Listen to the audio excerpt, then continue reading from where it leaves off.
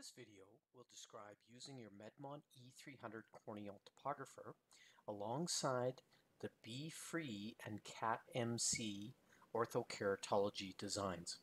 My name is Randy Kojima, and we're going to start by talking about the optimal ways to capture and collect topography data to construct your Ortho-K lenses.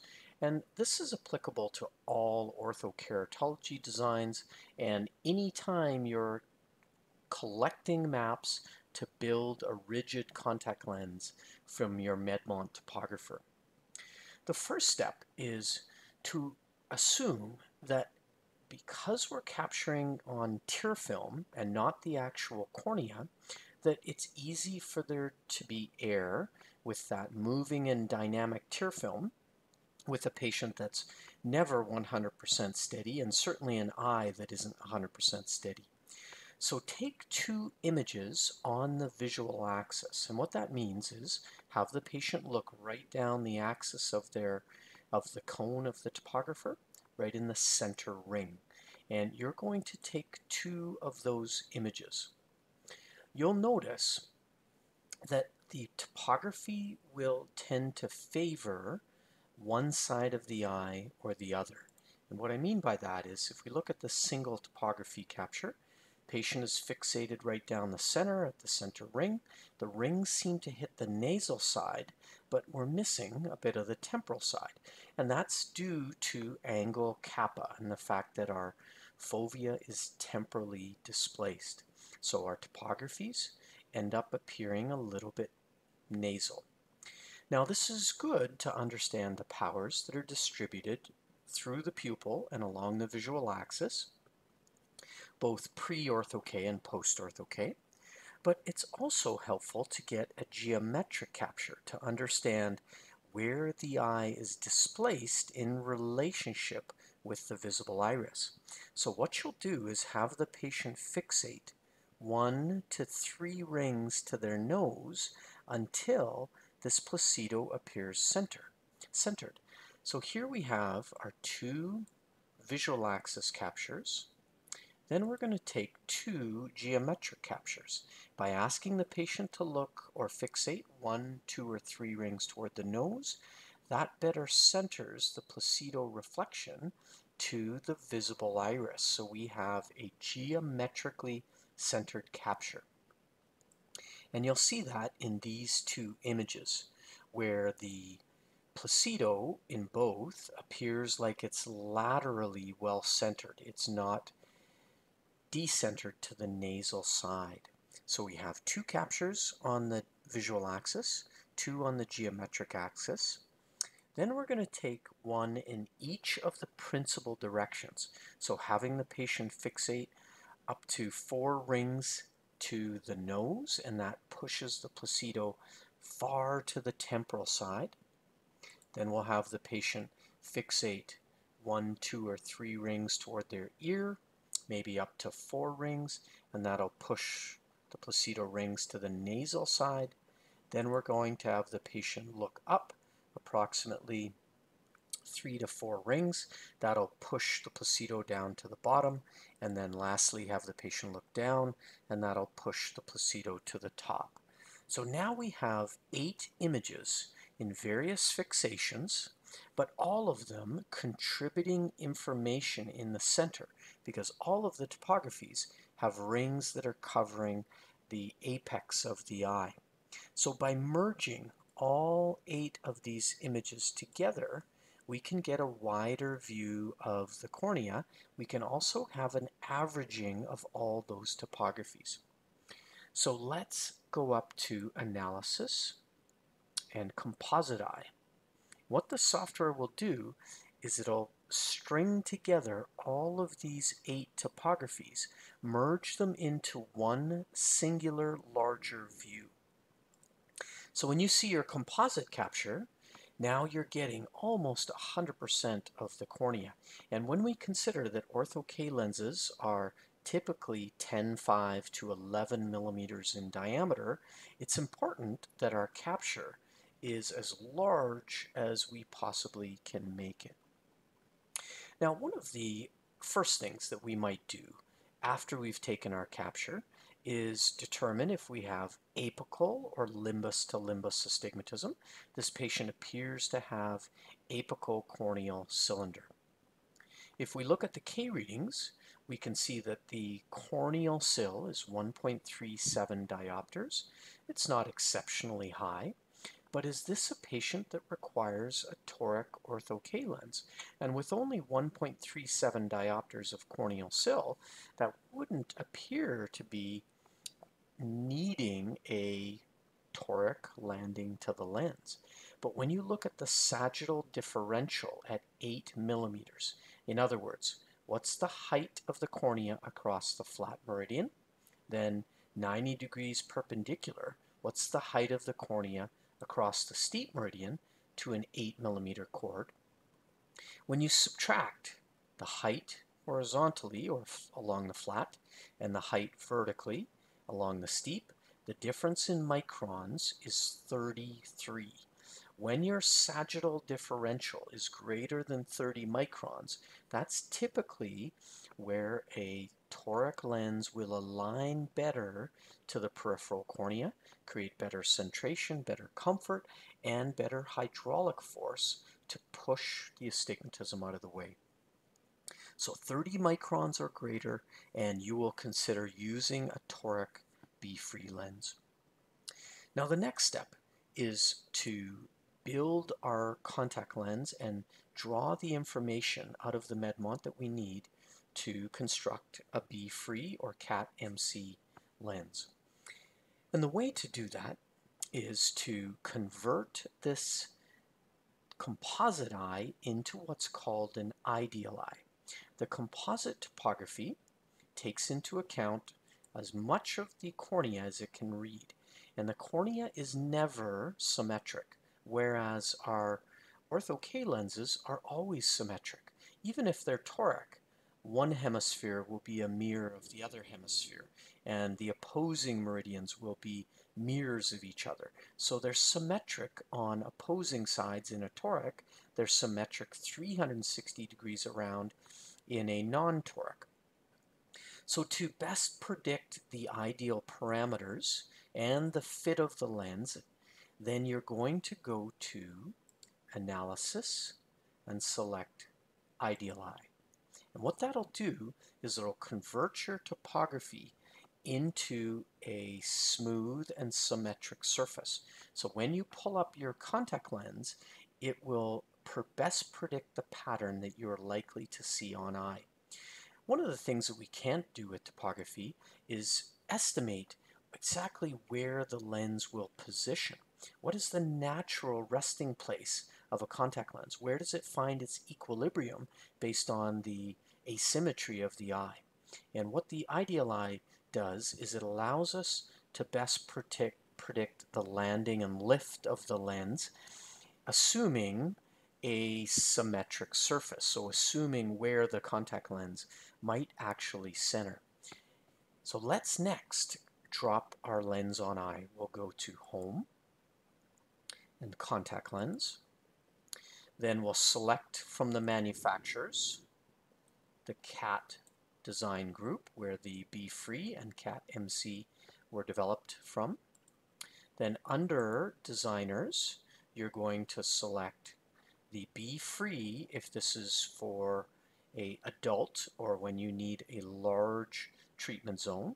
When you're dealing with myopia control, then you want the smaller treatment area. So let's select the myopia controlling optics of the KATT-MC. We punch in our RX and then click OK. What the software will do is it'll place that rigid contact lens on eye, that reverse geometry ortho-K lens, in this case the KATT-MC, and will predict for you the ideal parameters that will best match this eye surface and give you an assessment or an understanding of the fluorescein pattern. So the first thing that we might do is determine the visible iris diameter. So let's select the appropriate KATT-MC or B-free lens diameter by going to Annotate, grab our ruler, then we'll find two opposing meridians where we can see white to white. So we'll click our cursor on the one side, dragging that line through the center to the opposing side. Click your cursor again, and that'll bring up the visible iris, or the diameter across the diagonal here. And it's good to take a oblique or diagonal measurement because that gives you a good average of the longer horizontal, the shorter length of the vertical that studies indicate most eyes have. Longer horizontal diameter, shorter vertical. We get a good average of the two. So it's coming up 12.31. Let's enter in under the VID 12.3. The software selects for us an 11.2 diameter. We can alter the diameter if we so choose, but you can assume that the lens diameter would be as your consultant would construct the B-free or KATT based on the measured VID. Now, another thing that we can do is we can select the very small 5.0 optic zone or the slightly larger 5.5. Remember that conventional Ortho-K lenses are built with a 6mm optic zone. The KATT allows us to construct a smaller and smaller optical zone to create a smaller treatment zone and therefore push more plus into the peripheral pupil and ideally create more blur on the retina. So for a standard lower minus patient, you're going to select the 5.5 optic zone. If you're dealing with a patient over -4, where we need a very flat base curve to cornea relationship, then you're going to go down to a 5mm optic. If you had started with the 5.5 and were not getting good myopia control, the patient is actually increasing in myopia, then you can redesign the lens with a smaller optic zone.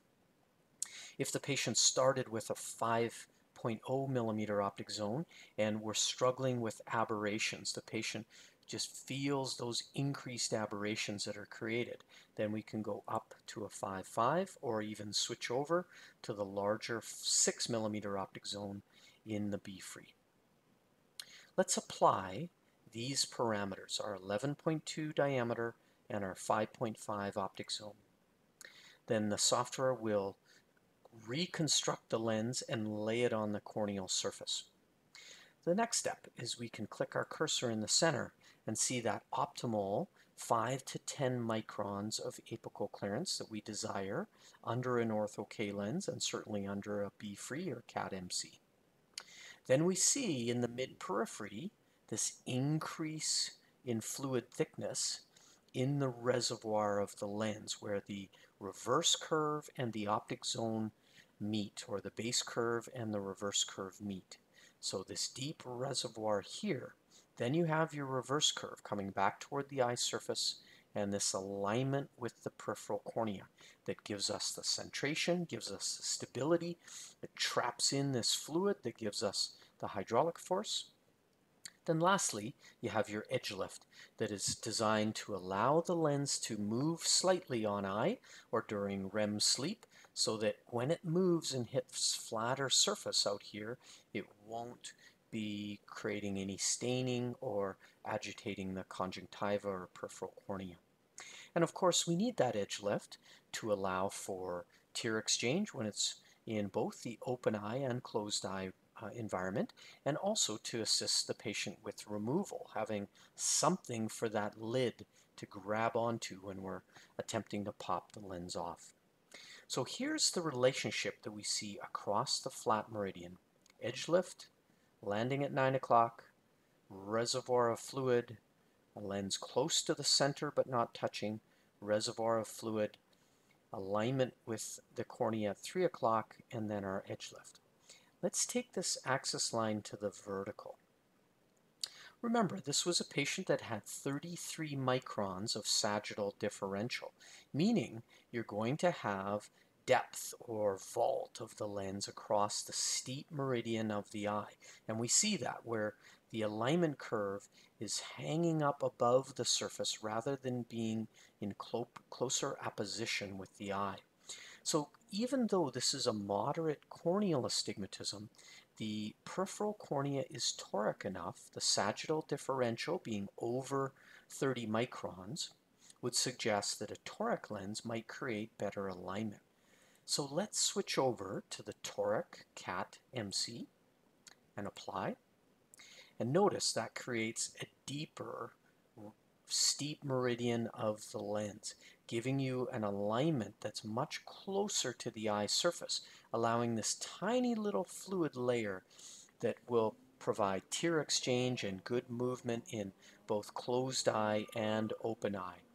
So we're looking at a much better relationship with the flat meridian and the steep meridian that should create a stable contact lens, a comfortable contact lens, a lens that will produce the hydraulic force that we need in both the flat and the steep meridian.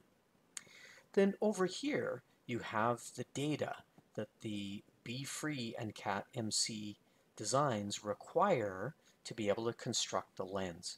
The flat RO, or the flat radius of the cornea, right in the center.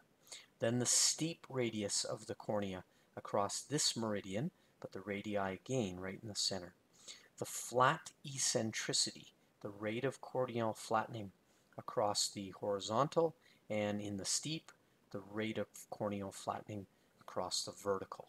And that helps us to construct the ideal first lens. So this is the way to acquire the appropriate maps. We want 8 topographies prior to creating the composite eye. So when you're doing your baseline capture, it's 2 visual axis captures, patient looking right down the axis of the instrument, right in the center of the circle. Then it's going to be 2 captures on the geometric axis, having the patient look 1, 2, or 3 rings in toward their nose. And then you're going to take 1 capture in each of the principal directions. It's typically about 3 to 4 rings you need to look nasal, temporal, up and down to push the placido reflection to the opposing periphery. So with those 8 maps, then we can merge them together using the composite eye. So merging them together, going up to analysis and composite eye, and that will take all of those topographies, create a good averaging effect in the center, meanwhile filling in the far periphery. That gives you your composite capture. Then we'll assess the sagittal differential to understand when we should go symmetric. Less than 30 microns of sagittal differential, we would use a symmetric B-Free or KATT MC. Greater than 30 microns or greater, we would use the toric. Then we're going to convert that composite by going up to analysis and ideal eye, convert it to a symmetric surface.